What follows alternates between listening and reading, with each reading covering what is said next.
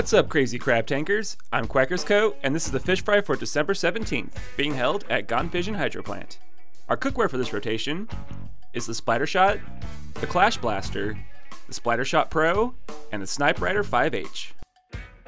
With 3 utensils in this composition, having really incredible wall painting, it'll be helpful to get that Splattershot Clash and Splattershot Pro doing as much work as possible to get these walls painted. All chargers do a much better job at painting turf than they do at painting walls, so don't leave it up to that Snipe Rider to start using their shots to paint walls. And every single drop on the wall matters here at Gone Fishing. No matter what tide you're on, there are walls that you can paint that make it just a little bit easier to stay alive on this map. These weapons also have the ability of painting while you're jumping off of the ledge and catching yourself on that ink that you just shot, making this map have probably the most amount of movement opportunities that we have.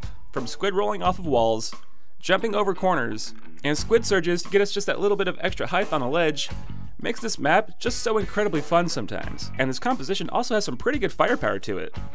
So make sure you keep that Clash Blaster up on the platforms, that way you can cause as much damage to lessers, making it much easier for every single other weapon to use their DPS to take it out.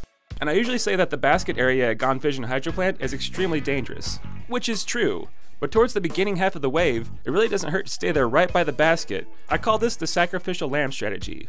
Just chill right there, that way if a scrapper, moz, or flipper flopper is spawning on the other side of the map, they don't go up to the platform. They go straight to the basket, allowing for an easy splat and eggs being put in very quickly. So chill there by the basket, and if you do this strategy, you need to be on lesser control constantly. Keep that basket clear all the time. Towards the latter half of the wave, things might get overran, and you will have to start using the platforms again. So at that point, start using the attack and retreat strategy.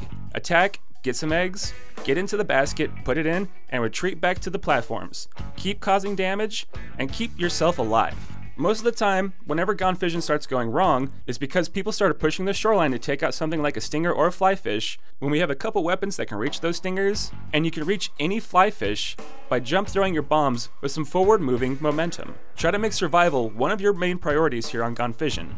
This map is so small, we need all that damage output all through the wave. On a high tide, things don't change up too much. We do need a little bit more focus on taking out steel eels before they even get onto the map. Try to keep your eye out for when they're spawning, that way you can get to the edge of the platform and fire at them before they've breached the corridor. And slam lids can become extremely useful on some of these corridors. So if you see someone activating it, be careful about doing anything else to it. They may be strategically using that slam lid in order to take out bosses and lessers as they're spawning in. A low tide at Gone Fishing changes up the gameplay the most. Considering that all the land movement salmonids have to go through that one single bridge, it becomes an extreme choke point where you can splat a bunch of bosses and have a ton of eggs, but you just can't reach them because of all the enemies. So make sure you lure bosses past the bridge before you splat them. It really helps for the first half of the wave to do a really hard luring, getting enemies as close to the basket as possible. And then once you get to the second half, you gotta make sure that you keep that bridge clear as much as possible. That way you can reach those eggs. So make sure you use the sides, take out fly fish, and when you have prio targets that are sitting there right there at the center of the shoreline, that's a perfect moment to use a special to clear that way you can make sure that you can get those eggs and put them in. Gone Fishing Hydroplant does probably have the easiest glowfly spot out of all the maps. That corner platform is extremely useful for funneling all the enemies into one spot, and as long as you have the area painted, it's easy to jump between one platform and the other, moving the salmonids around, making it easier for your teammates to both throw in eggs and to revive a teammate in case they go down. Just make sure that you maintain that line of damage, and if you have the Snipe Rider 5H, try to make sure you're taking out as many goldies as possible. More goldies will only spawn once you eliminate one. So make sure you keep that aim tight and take those goldies out, spawning as many golden eggs as possible. On a griller's occurrence, you need to make sure that you lure the grillers to the basket area first, and then move them up to the higher platforms. This usually works out best by chilling right by the basket area, and then when they get close enough, climb either side of the wall, getting to one of the higher platforms. This will then make the griller turn around, showing his weak spot, giving you guys a perfect moment to splat him right there by the basket. Just make sure you keep one of the weapons besides the Snipe Rider on small fry control. All of them can do a pretty good job on keeping it clear, that way you can run those eggs and get back to safety. During a mothership occurrence, we have 3 weapons with some really good mobility, so make sure you keep them moving around, taking out those coolers, and running those eggs as quick as possible. The Sniper Rider should just post up and take out those coolers while they're on their way in. Just make sure you are up there on those higher platforms once that mothership starts approaching. And with the Splattershot Pro's help as well, you can probably eliminate that mothership before it even attaches to the basket. During a Mudmouth wave, since we don't have any weapon with piercing damage, but we do have the Clash Blaster, whenever you see a golden Mudmouth, make sure that you eliminate it as quick as possible. Those Quahawks will be the hardest enemy to eliminate with this composition, so as long as you're keeping them under control, everything else should go pretty smoothly. During a Quahawk charge, the Splattershot Pro has a problem with ink efficiency, and the Sniper Rider has a charger's damage output. So make sure you put those 2 weapons into the turrets, that way the Splattershot and the Clash can run those eggs. And make sure you run those eggs as quick as possible. Don't be running around with an egg and a full tank of ink for too long. Make sure you throw that egg as quick as possible, and just keep them as a steady flow moving towards the basket. A Goldie Seek at Gone Fishing Hydroplant can be a little bit confusing sometimes. I'll usually hit the 2 valves on the 2 higher platforms first, giving me a clue on whether or not it's on the left side or if it's on the right side. Just remember that when you see a tall gusher, that you hit the next closest gusher, that way you can find that Goldie as quick as possible. Since lessers are spawning from the shoreline, it's helpful to find that Goldie as quick as possible, that way you're not overran before you get a chance to have everybody firing at them.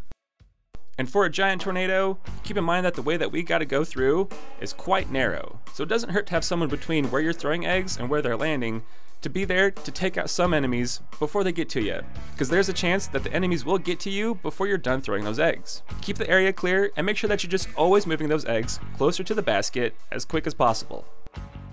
Gone Fishing can be such a tight map, but we have some options here to make it not just fun, but an exciting stage too. Alright, let's get into the cookware. Our first cooking utensil is the Splattershot. The Splattershot has incredible turf coverage and wall coverage, and in fact the whole weapon is just a good all-rounder for just about anything you have going on.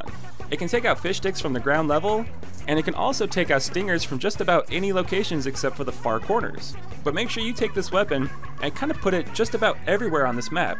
Keep everything covered, and keep a constant flow of damage on all the lessers. This weapon also has some really incredible mobility for it, so get the area painted and run those eggs as quick as possible. You'll probably have it easiest on egg running. Our second cooking utensil is the Clash Blaster. The Clash Blaster is an incredibly fun weapon for salmon run. Just like the Splattershot, you can take out fish sticks from the ground level, and you can also take out stingers from a lot of these locations. It's also really quick on taking out stingers. So if you dare to jump off to the shoreline in order to take one out, just know that you can take it out quick, and you also have some pretty good mobility to get yourself back. And make sure you do get yourself back, because you need to be up on those higher platforms, causing damage to lessers. Use that radius of blast that you have in order to cause damage all around this map. And it also does a really good job on painting some walls in the middle of a match too. So if you see a wall that's completely green, make sure you fire a couple blasts on that wall. They'll probably be useful later on in the match. Our third cooking utensil is the Splattershot Pro. The Splattershot Pro has some pretty good accuracy to its range, but its ink efficiency is horrible.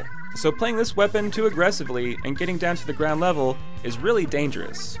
Try to make sure you keep some distance and utilize its range. Try to be the one to take out those fish sticks, that way the other players don't get tunnel vision on them. You can also reach some of these other stingers that the Splattershot won't be able to. And it's helpful to remember that with shooters, once your shot starts to drop, that drop will still cause damage on its way down. So there's some spots where if you don't see the top of a Salmon lid, you can fire at it and get the ink to drop and take it out. But if you want to be useful on taking out moths or fly fish, you gotta make sure that you get into the ink and get it back as much as possible with the Splattershot Pro. It can also reach big shots from all locations except for the right side. For reaching that, you'll need the fourth utensil of this rotation, the Sniper Rider 5H. The Sniper Rider 5H is a peculiar weapon in the game. A full charge takes about 2 seconds, and once you charge it up, you have 5 shots that you can shoot, and they're fired whenever you release the trigger. And one thing to always keep in mind with the Sniper Rider is try to make sure that you give yourself as much of a full charge as possible. If you sat there for 2 seconds with 2 shots in it, that's a full charge that you could have had, and that's a lot more damage output that you need to be putting out there. Keep an eye out for big shots there on the right side, as you're the only one with enough range to reach them without jumping down to the shoreline. And just like with the GooTuber, if you decide to get down to the shoreline to take out a stinger, instead of using your charge shots, a single tap shot with a sniper rifle does take out a single pot. So make sure you stay calm, take out that stinger, and then get yourself back up so that you can fully charge this up. The sniper rifle does also not hold a charge whenever you're swimming, so you need to make sure that you're utilizing your time and your damage as much as possible. If you're just running around, you gotta make sure that you're doing something. At least be running eggs or painting something. Try to make sure that you're being useful with this weapon instead of just panicking and running away. And considering it has one of the highest damage outputs once you have it at a full charge, it makes no sense to run away with this weapon. Charge it up and keep those shots on point, and you'll find this as a really easy weapon to keep the area clear, especially when a steelhead shows up. It doesn't hurt to get onto the top of a fish stick, that way you can get a little bit more of an advantage on something like a steel eel or a scrapper. Keep a steady flow of damage output with this weapon, and you'll find it just a little bit easier here at Gone Fishing. During an extra wave, all of our weapons have some really good damage output. So as long as someone's always constantly causing some damage to that Kohozuna, while the other players are taking out bosses and spawning golden eggs, it should be pretty easy to cause some quick damage to the Koho. And one of the best strategies I started using for an extra wave is whenever I splat a boss, I'll use 2 eggs to throw at the Kohozuna, and then I'll take the last one with me, get up to the Kohozuna, and then start causing some damage with my weapon. If something like a flipper flopper or steel eel or a scrapper shows up, you have that egg throw to cause some extreme damage and take it out quickly. Especially with a flipper flopper. Just remember, you will have to cause some damage with your weapon after you throw the egg. But they're quick ways of turning 1 egg into 3. And to start the flow of having 3 eggs at the ready, make sure you activate your special towards the first half of the wave. That way you can take out some bosses, cause some damage to the Kohozuna with it, and also take out some bosses, spawning some golden eggs really early on in the wave. And the fish fry usually comes out before the stage rotation. So if you want to catch these updates when they're hot and fresh, make sure you subscribe and hit that bell. And if you want other fellow Grizzco employees to receive these tips, make sure you like and share the video. Bye-bye. If you want to give the fish fry an algorithm boost, just comment what your favorite or least favorite weapon is of this composition. My favorite will have to be with the Clash Blaster. I barely ever see this weapon in Salmon Run, and whenever I see it, I get really excited for the amount of damage output it has against lessers. Alrighty, have a good one guys. Bye-bye.